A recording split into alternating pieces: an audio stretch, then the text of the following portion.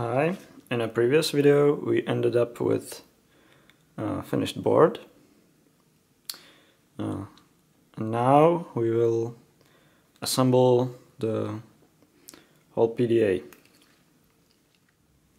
But firstly I will address some issues on the PCB, and mainly those contacts, because they are too sharp and I'm worried for the battery, because it could get punctured from those.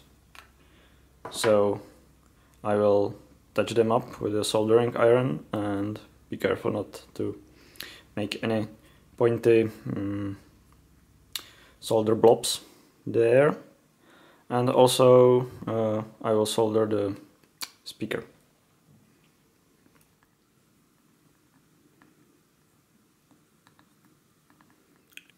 In my PDA I'm using this tiny speaker, and it sits right here on the SD card slot, and it's soldered right there.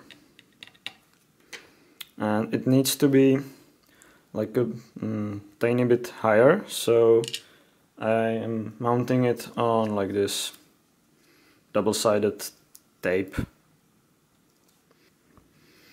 I would form the tape into like a tiny cushion and stick it here, and then as an alignment tool I would use the case for the PDA, put the speaker to the top half, in the top half, and then just press it together like this, move it away, and the speaker is now in the exactly right place. The only thing is to solder it.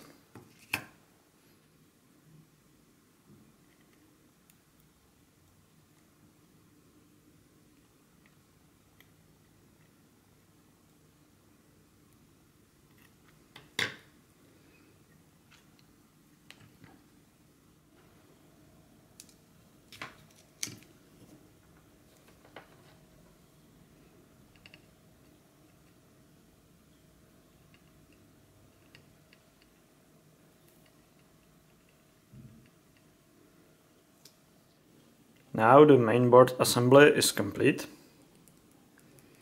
and we can assemble rest of the PDA.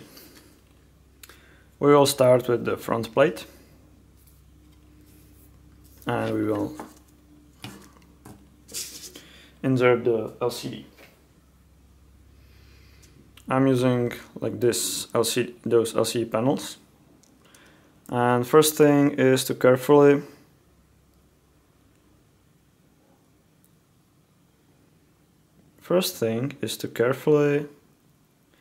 peel the protective layer.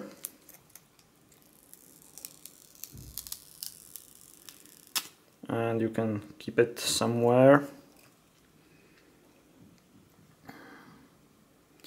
So this is the LCD. And it fits in the case, and it fits in the case like this. Okay. If it doesn't fit perfectly, there might be some imperfections from the 3D printing process, so we will cut those imperfections away.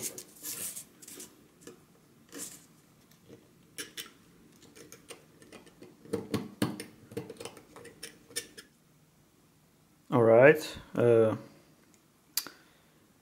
this area,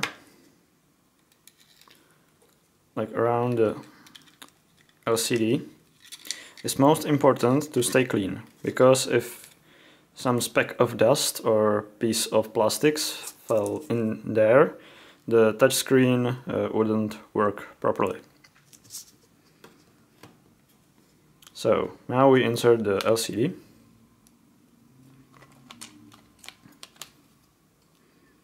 Verify that it sits flat in the case.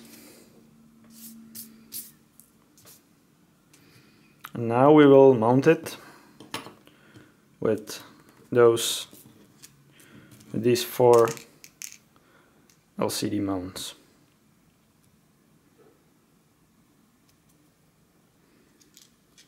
They are like press fit. These LCD mounts can be pressed into place, and they have like tiny little legs, so they will stay in there.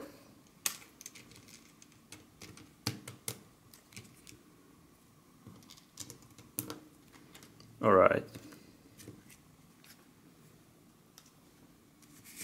So now we will screw in the LCD mounts.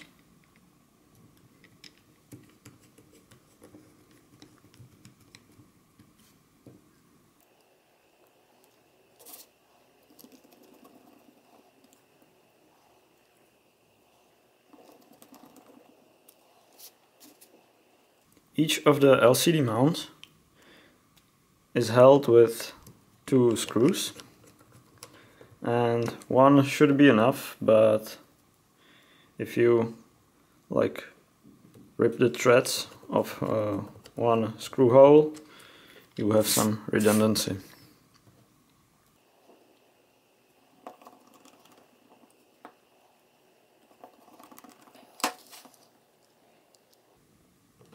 These are self-tapping screws. Okay, so we will verify the position of the LCD, and it looks good. And we can also reapply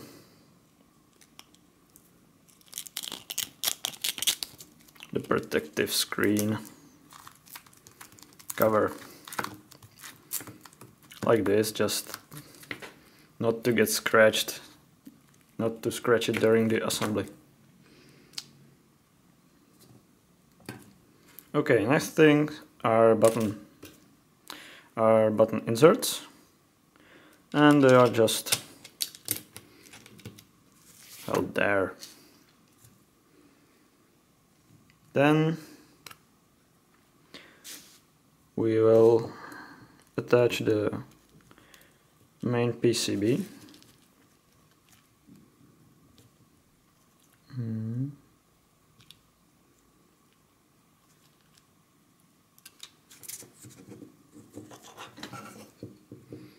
It's a bit tricky.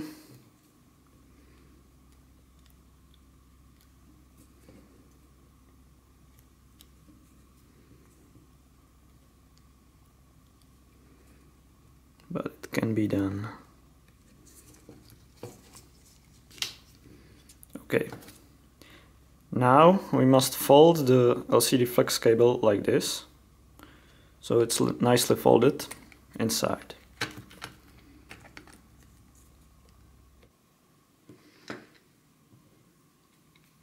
And now we will screw in the board.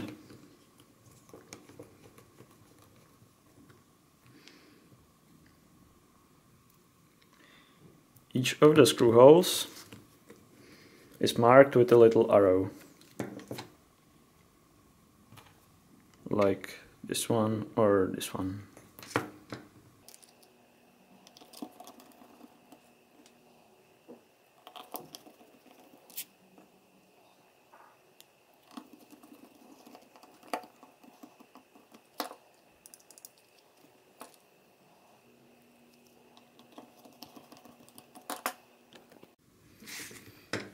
There might occur some fitment issues with the buttons, so try the buttons after you've screwed all of the bottom screws, and if the buttons can be clicked, just untighten some of the bottom screws. That will fix it.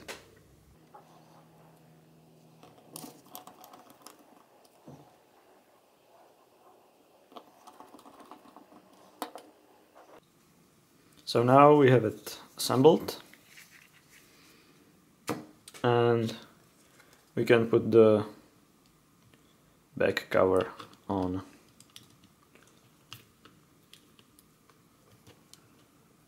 Okay.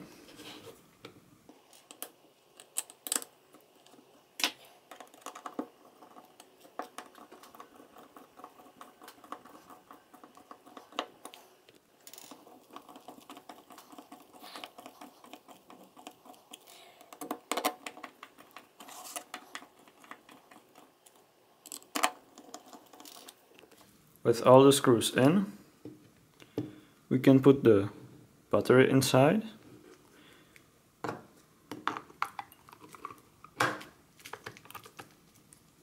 And as we can see, it's alive.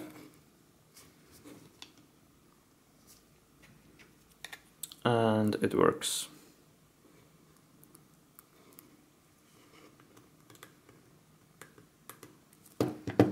Okay.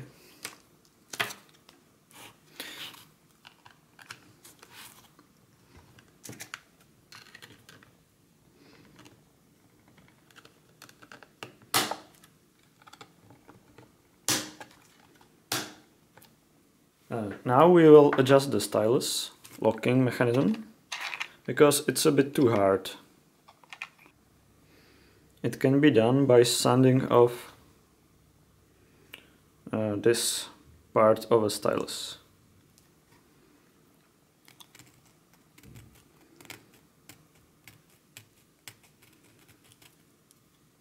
You don't need too much, just a tiny bit. Then try, and if it's still too hard,